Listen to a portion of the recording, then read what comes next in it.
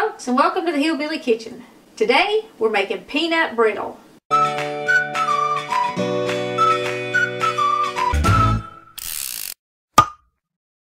Now there are a few tricks to making good peanut brittle. You want peanut brittle to be really crisp, of course. It should snap and break, but you got to be able to chew it. And if you don't know all the secrets, your peanut brittle is not going to be very chewable. It's just going to be a brick. But good peanut brittle should snap easy, and you should be able to eat it. So here's what you need to make it. One of the first secrets is you want raw peanuts. And you do the raw peanuts because you actually are going to boil the peanuts in your syrup, which kind of flavors your syrup. If you use a peanut that's already cooked and then you put it in there, it's not going to be as good. Or if you just pour your peanuts out on your pan and then pour the syrup on them, it's not going to be as good.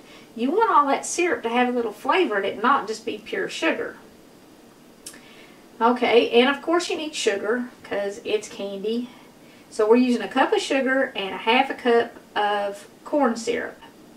And we have about equal parts peanuts and sugar. Now I've got kind of a generous cup of peanuts here. It's actually probably a cup and a quarter of peanuts. You can go a little bit more than that or a little bit less, but you don't want to do any less than a cup of peanuts in this, and probably not any more than a cup and a half, or it'll just be too many peanuts. We're going to use a quarter cup of water. We just need a little bit. We need just a little bit of butter, and that's more for flavor than anything else. And I've only got a tablespoon of butter here.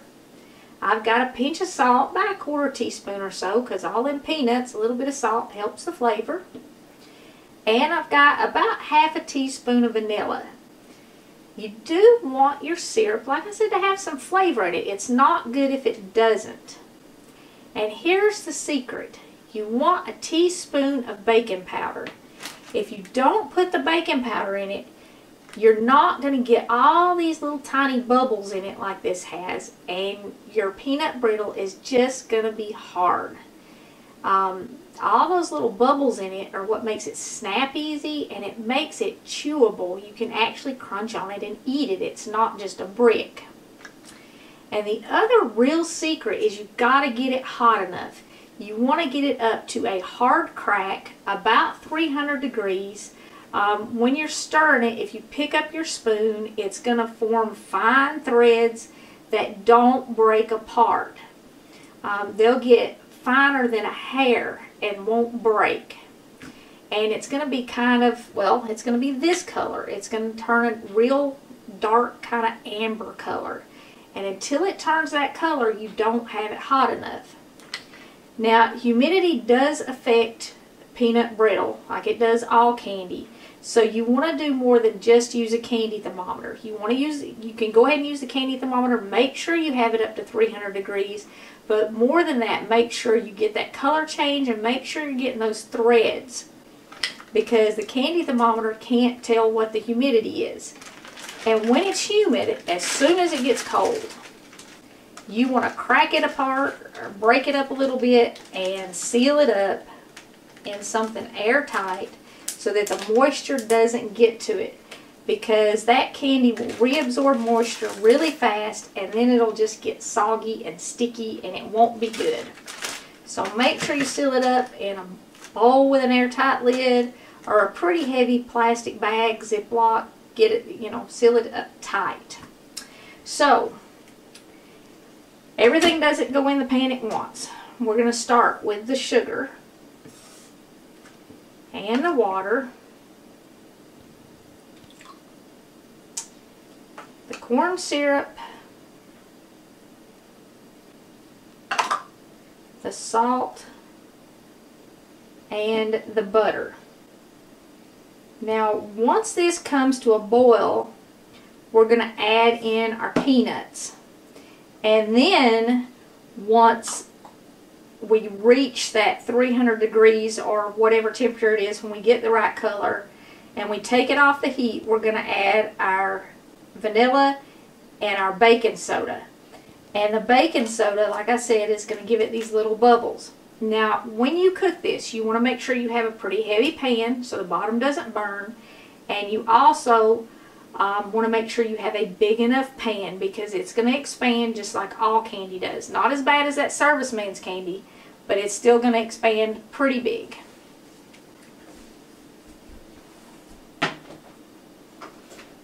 Okay, I'm just going to start this on medium heat. You are going to have it on at least medium, maybe a little bit higher to get it up hot enough so that you reach that hard crack stage. You're going to want a pretty big cookie sheet to pour this out on after you get done cooking it. And you do want to smear a little butter on your cookie sheet, just lightly butter it.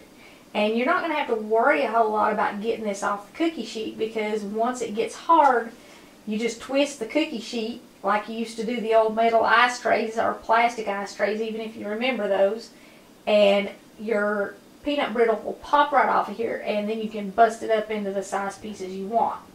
But just a little butter on it, and you want to have this ready because once you get done cooking it, you're not going to have time to butter your cookie sheet.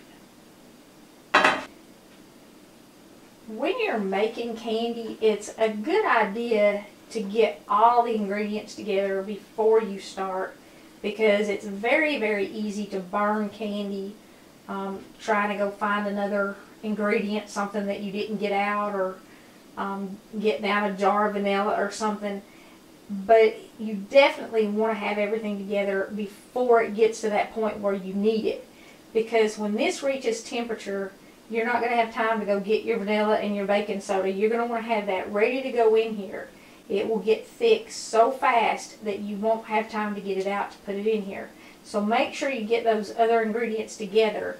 And if you start your syrup and you don't have them all, while it's at this point, before it starts to boil, go ahead and get those out really quick because it's not likely to burn right now. It just is not hot enough. So if you have to stop stirring at any point to go get something else, something you forgot, this is the point where you want to get it. Make sure you've got your vanilla, make sure you've got your baking soda, make sure you've got your peanuts. If you're going to use a candy thermometer instead of just stringing your syrup to make sure you have it hot enough, make sure you've got your candy thermometer, have everything ready now. Okay, we're already starting to boil here, and that just took a couple of minutes. I mean, maybe 3 or 4 minutes. It doesn't take long to get it to a boil. So I'm going to go ahead and add my peanuts in, because like I said, you kind of boil them in your syrup, which helps flavor your syrup.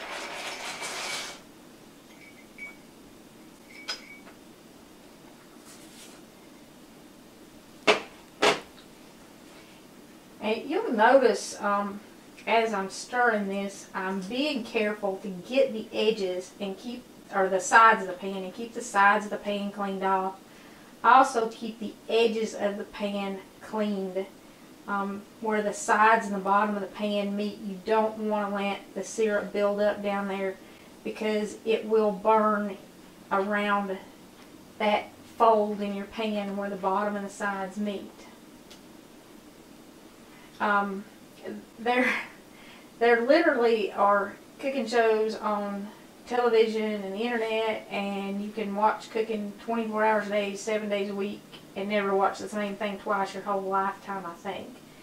But there's a lot of misinformation too, stuff that gets started, and one person will say it, and because there are so many people sharing that information and it's shared so widely, stuff kind of catches on. I was talking to Samantha, we were making something, and she said that she was watching some cooking show with a chef, and he said, when you're making candy, don't scrape the edges of your pan because you'll get sugar crystals in your candy. Well, that's wrong on so many levels. While you're cooking it, you want to scrape the sides of your pan. You want to keep all those sugar crystals cleaned off so that when you get your candy done, when you get your syrup up to temperature, there's not any sugar crystals on the side of your pan to get in your candy. If you let them build up while you're cooking and then you accidentally scrape them, or when you're pouring your candy out of your pot on your cookie sheet or whatever you're cooling it on, yes, you're going to get sugar crystals in the candy, and it's not going to be good. But if you keep the sides of your pan clean while you're making your candy, you won't have any sugar crystals in it. There's no sugar crystals to get in it. A lot of y'all ask about what kind of utensils I'm using or what kind of pans I'm using. This spoon is part of that utensil set that we gave several of them away back in the summer, and they gave us a discount on them. If you order them on Amazon, you can get a pretty good discount off of them, and you can use other Amazon coupons on them. But this is part of that set, and when I gave those away, I said I can't wait to try this spoon in candy. And it really is it's the berries for candy. And some of y'all know what that means and some of you don't, but trust me, it's good. I'm able to keep the sides of my pan completely clean, and I'm able to keep the edge where the bottom and the sides meet completely clean, and keep the bottom cleaned off so that it doesn't burn on the bottom. And I'm going to put that link in the description of this video again. So if you're looking for a Christmas gift for somebody who cooks and you don't want to spend a fortune, they're pretty reasonable. And this one spoon literally makes the whole set worth having. It is great for candy. And I don't give stuff that kind of endorsement very often, but I love this spoon. And we're not making a huge batch of peanut brittle here, and this is easy enough to make that if you wanted to double the batch, if you wanted to make a whole bunch to give it away at Christmas time, you could certainly double this batch and wouldn't have any trouble stirring it or finding a pot big enough to put it in. I'm using a pretty shallow pot here, and you can see it's plenty big enough even with it bubbling up. But it's easy to double the recipe if you want to make a lot for Christmas.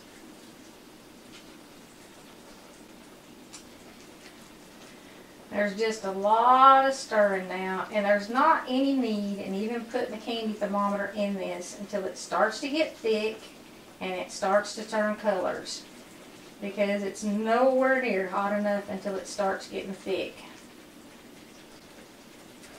You know, I end all of my videos with put God first, or remember to put God first, and I never really explain what that means. Most of my viewers that are my age or older, you understand and you know now what that means. Life gets so busy sometimes when you're young and you're raising kids that you literally forget all about God. You don't have time to pray. You don't have enough money to give. You just kind of put him on the back burner. And the Bible, all through it, it tells us that we are supposed to put God first. And like I said, those of us who are my age or older, we've figured that out. If young people wonder why older people don't seem to have as much trouble in life as they do, it's not just because we're older and we learn more. It's because we finally learned not to get out of bed without praying. And, you know, some of us have arthritis too, so it takes us a minute to get out of bed. We might as well use that time for something.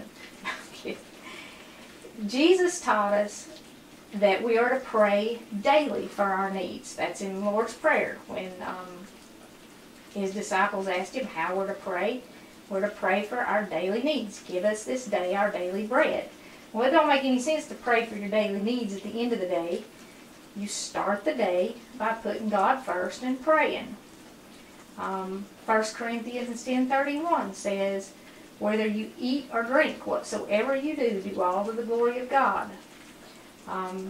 In Psalms, it says, seek ye first the kingdom of God and his righteousness, and all these things will be added unto you. When you learn to put God first, when you learn to start the day, don't put your feet on the floor till you've done asked God to put his on the floor first and go in front of you. Let me follow you before I even get out of bed today. When you finally learn to do that, you would be amazed at how much easier life is. How many fewer obstacles you run into. And I know how hard that is when we get busy, and I'm talking about this now because of the holidays coming up. We all get busy. We've got 10 million things to do before we get out of bed, and it'll take a few minutes before we start our day and spend that time with God. That's really hard this time of year. But for me, I know that when I do that first, I get a lot more done during the day. And when I do that first, I face a lot fewer obstacles. Now, I'm not going to say the whole day goes smooth and I don't drop stuff and spill stuff and make messes. But the day really does go better, and I get a lot more done when I put God first. And that's why I say that at the end of every video. Remember, it just makes life easier. And it's one of those basic biblical principles that when you do it, when you learn it, when you finally get it, that's what you need to do, life just kind of smooths out. And old people don't have it easier than young people because our kids are raised and, you know, or maybe a little more settled in our lives. It's because we finally figured that out. That's one of those very hard life lessons. Okay, we're starting to thicken up now, but we still don't really have that amber color that I'm looking for. So we'll get our candy thermometer out here and kind of see where we're at. You can see I'm kind of starting to fold it now instead of just stirring it. And when I stir it, you can actually see the bottom of the pan because it's getting thick and it's moving it off the bottom of the pan when I stir it. We're at about 275 degrees here.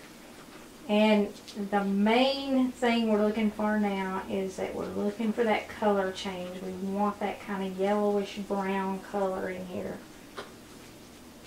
And I'm getting close to that 300 degree mark. Now it's a little humid here today. It's getting ready to rain. It hasn't rained yet, but the humidity is definitely increasing. Now if you're somewhere where it's really, really dry, you can probably stop this right at 300 degrees and you'll be good. But if you're somewhere like Georgia or Tennessee or Alabama where there's quite a bit of humidity, especially if it's about to rain, you're going to want to get it up a little bit hotter than 300 degrees. Now there on my candy thermometer it says I'm at 300 degrees, so I don't need to keep that in my way anymore. But you can see here I do not have a real brown color yet, and I really want that brown color.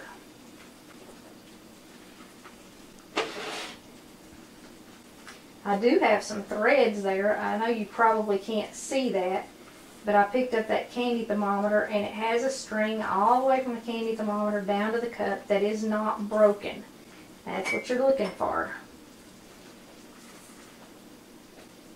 Okay, now I'm getting the brown that I want. If I stir it really fast, you can see it kind of. That's what I want right there. And it's super thick already. So I'm going to turn the heat off and add my vanilla while I'm stirring.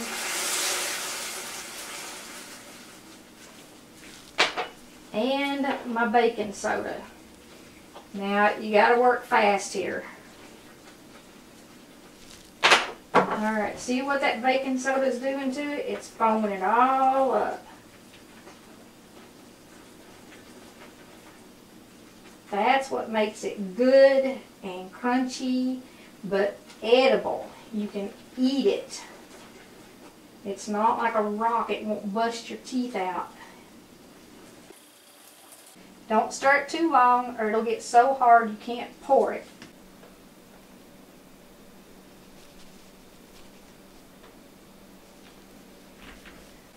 Now maybe you can see some of these strings I'm talking about if you look at the pan there, how it's stringing down to my cookie sheet. You gotta have it that hot. Okay. Now working quick. Spread it out a little bit. Oh, it's hot.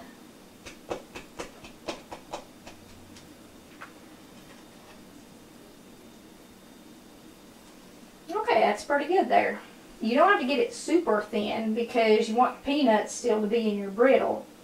But you have to spread it out a little bit because it gets thick so fast that it'll be all piled up just in the middle of your cookie sheet. But you can see there, it's about right. It's probably not much more than 1/4 inch thick in the thickest place.